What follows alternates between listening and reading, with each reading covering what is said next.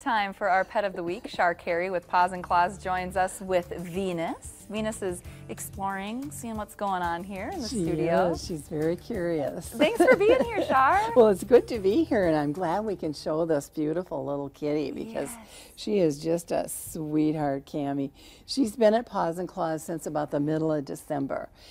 She was found just as a stray out on her own in Casson. And when they found her and brought her to us, it was obvious that she'd had some kind of trauma to her jaw, her face. And so when she had her veterinary exam, it was found out that she had a previous jaw fracture that had healed improperly, so she wasn't completely aligned, her upper and lower jaw, and she was missing some teeth, and then some of her upper incisors were completely gone, and the lower ones were kind of biting into the tissue of her upper mouth, so that was hurting her. So they had to do some tissue repair and then just pull the broken teeth. And so she's healed beautifully, and when you look at her now, you can't really see that her jaws are misaligned. So, and she doesn't look to be in any pain. No, she's doing fine. She can eat dry cat food, but we've been giving her canned cat food, and she does prefer that. Oh, I'm sure that the dry hurts her a little bit, but she gets by, and she's well nourished, and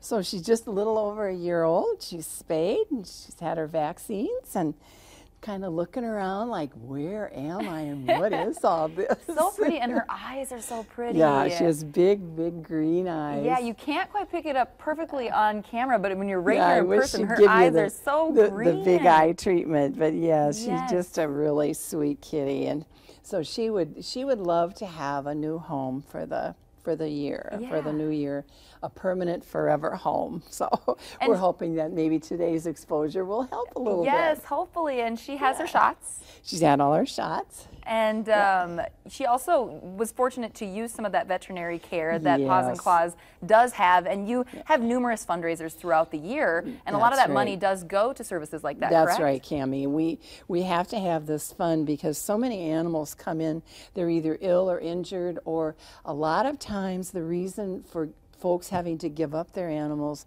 is that they've had an injury or an illness or something and they can't afford the veterinary care. And so whenever we can and we have the funds, we'll step in and try to get this accomplished for the animal. And we're very fortunate to have really caring members and supporters in the public that when they hear about a situation, they'll donate to help out, and so that always is nice. So it's for anybody that's donated to the Emergency Veterinary Fund, here's a recipient. Fortunate to have such kind people in our community. So Venus is available for adoption. You can go to our website to learn more about her. You can stop on over at Paws and Claws or give them a call if you would like to adopt Venus. Char, thanks so much for being here. You mentioned Stella. I looked at the website today, and it looks like Stella has gotten adopted. The mama dog from last week. The little puppies are still there. Okay. The constellation puppies. Yeah, the constellation puppies. And, you know, it takes a special person to raise a puppy. I think it's a 24/7 job. Yes, so but if you'd like to, again, we have more details on our website. Char, Venus, thank you guys so much for being here. Thank you, Cammie.